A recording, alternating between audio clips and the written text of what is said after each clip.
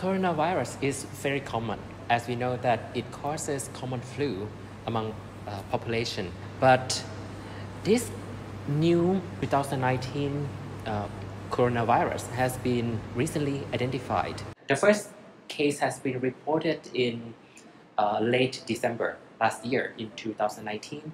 Scientists have been trying to identify the identity of this virus, figure out where it comes from and the composition of the virus.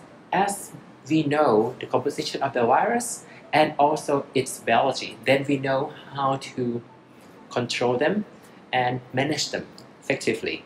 And since the discovery of this virus, we have found that this virus share certain similarities with what we have known about this group of viruses. But this coronavirus belongs to virus in the family Coronaviridae.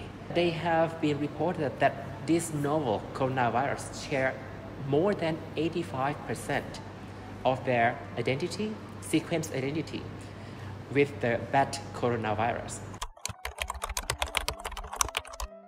Well, for the case of pandemics, it is unfortunately inevitable because, but like any other viruses, it's transmissible and eventually it will spread all over the world. However, the good thing about that is that, well, so far as we know, that this virus does not cause high mortality rate, which means that those who are infected, only I think so far about 2 to 3% of these cases become fatal.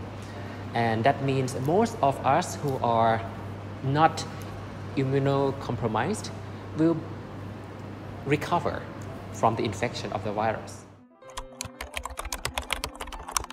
In the beginning of the outbreak, it would cause panic, of course, and also high mortality. As the time goes by, like SARS, we had a very bad case of the SARS epidemics, and luckily we could contain them. In the beginning, it has tendency to develop and evolve, but I think that the government of China and other countries, they have been trying to contain them at their best.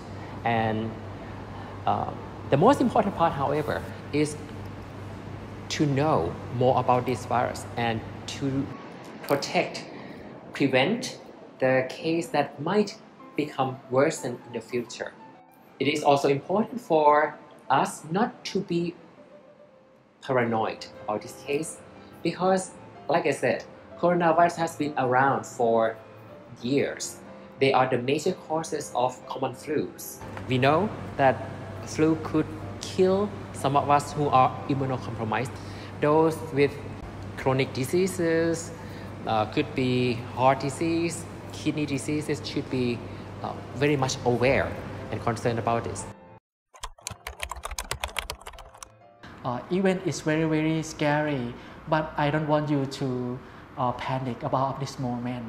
Just make sure that you are healthy and you often wash your hand every single time when you go to the restroom and before having every meal on the day. And also, if you feel like you have a broken fever or coughing, even dry cough, or have a little phlegm on your throat, you need to protect yourself, that you need to wear your mask all the time. If you are a healthy person and you need to go outside, you need to wear just simply a face mask when you go outside. That's the best thing that you should do it during this period of time. Eat hot food and often washing your hand. And if you have to work in your workplace and you realize that you not get well today, call to your office that you not get well and you need to take some rest at your home, that will be better, and avoid to spread your germ in your office and your workplace. In the outpatient unit, I have seen a lot of patients who's worried about this virus, but I would like to make sure that this virus is we can deal with it. We can protect ourselves. We can protect yourself if you know that how to protect it. So if you confident that you can protect yourself, we have no need to worry about anything. And I believe that in the short period of time, we can control this virus. There's no need to panic. No need to panic. Yeah, it depends on your immunity. That if you are elder, for example, and you have a lot of disease in your body, like you have diabetes and you have, example, low immunity by HIV, that you need to take care by intensive care unit in the hospital. And we have a lot of medication to help. In terms of healthy person, is easier cure than that person who have a lot of disease.